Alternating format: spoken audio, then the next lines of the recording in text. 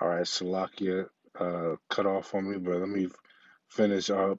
Let me get Proverbs chapter 15, verse 18.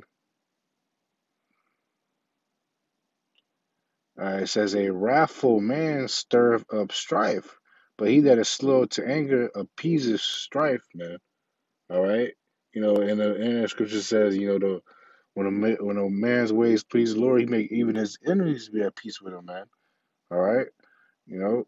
So this is not that time, to be trying to get all up in Esau's shit, all right? Because, hey, the vengeance is of the Lord, man, all right? Nahum chapter 1, verse 3, it says, the Lord Yahweh is slow to anger and great in power and will not at all quit the wicked. The Lord Yahweh hath his way in the whirlwind and in the storm, and the clouds are the dust of his feet. You see that, man? The Lord, he's not going to forget about the wicked, man. He's going to, He's going to destroy them in their due time, man. All right. So let me close out with Psalms 51 and verse 1.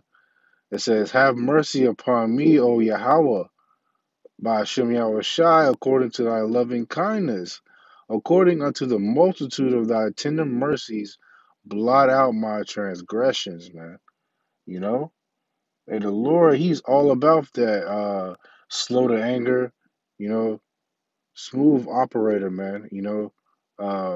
Self control. You know, doing everything on his time, man. That's the same spirit we ought to come in, man. You know, taking our time out here, man.